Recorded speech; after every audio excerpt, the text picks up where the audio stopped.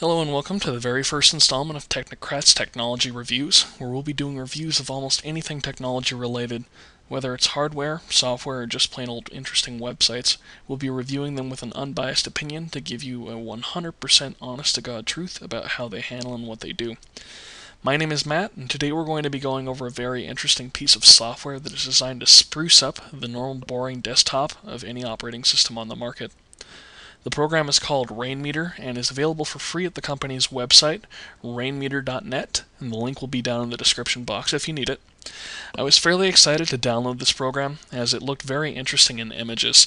I do admit, though, as excited as I was to see the full capabilities of the software, I was a bit skeptical at first, because I really don't feel that my desktop needs to be spruced any further than what it is. With the latest innovations and desktop widgets that Windows 7 has brought to the table, I felt that this very well could be an unnecessary program to have for any computer. It took me a good half an hour of fiddling around with it before I finally got the software configured the way I wanted it to, which in my mind is an extremely long time to configure software. I think part of the issue is that when you want to add or remove multiple items from the taskbars up here, you need to actually right-click and then go to these and then scroll all the way down and say I wanted to add a music widget or just a reader taskbar. Music. Let's remove that. See, I'm already doing it where you have to go in there and you click on one thing and then it disappears and you have to go back in and get it going all over again, and it's relatively time consuming. And then on top of that, given the transparent nature of all the icons, for instance, you can see right here the clock. It's 100% transparent except for the item. I actually have to scroll it over this tree right here for you to see it. Given the transparent nature of the background of all the icons, it's really difficult to tell where they begin or end. For instance, this guy goes out to here and goes out to here, which is why there's that giant space between the two of them. However, once I got all the widgets that I wanted on the 2 out of the 3 toolbars, here there's one and there's the other, and the skin that I was using, the skin package is called Enigma. It's on the rainmeter.net website in the Explorer tab, I believe. I noticed that a few of them weren't initializing, which is to be expected. They were things like the Facebook news feed and the Google Calendar for your desktop and the Twitter feed. Understanding that they need login information entered into them so that they could actually continue to function properly, I went hunting for a place to enter that information.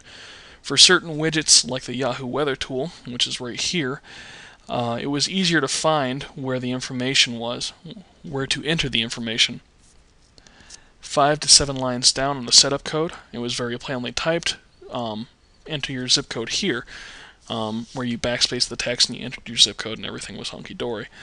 Others such as Google Calendar and most of the social networking feeds were impossible to find. I read through every line of code in the configuration files 2 to 3 times and could not find a location anywhere to enter my information. So I figured maybe the widget picks up the login information when you log into that specific service. So I went and logged into the services, and even downloaded the offline app for Google Calendars, but still to no avail. I still can't get the Google Calendars or the Facebook feed or the Twitter feed to work properly. The program is time-consuming to set up, and for some of the more interesting and useful widgets it comes with, requires a great deal of coding knowledge, patience, and observational skills. If you're willing to work your way through that, then I can see this program being of great use to you. It definitely makes the desktop look a little more interesting. On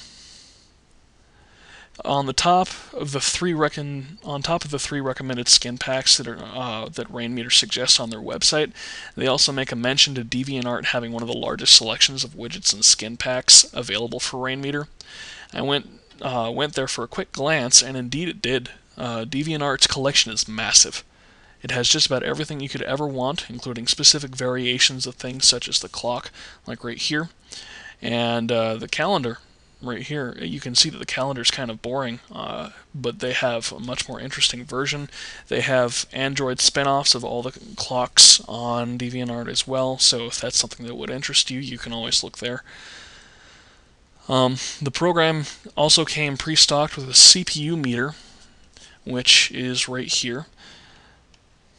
A power meter for laptops, that's also up here, but it also duplicates down here inside the CPU meter as well.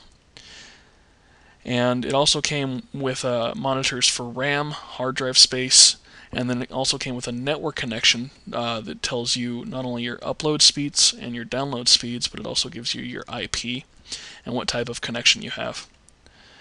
For people who are a little less interested about what the load on your CPUs are, this probably wouldn't really sell the program to you.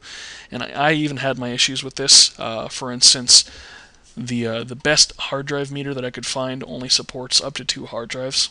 So for people who have more than 2 hard drives, it wouldn't really do you much good. It'd leave you in the dark for half of your system, potentially.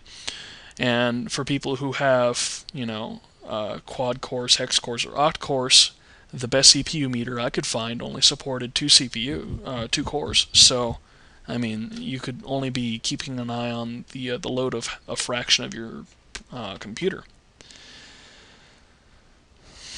My final verdict on this software overall is that the program is not for everyday computer users. If the program interests you, but you're not too interested in investing the time to learn it, I would highly recommend sticking with the Windows desktop widgets, which are significantly more user-friendly compared to this program.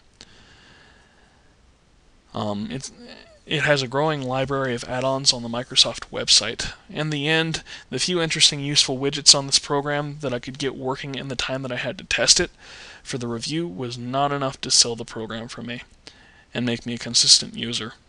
So, until next time, I hope you guys have enjoyed this review. My name is Matt, and I'll see you next time.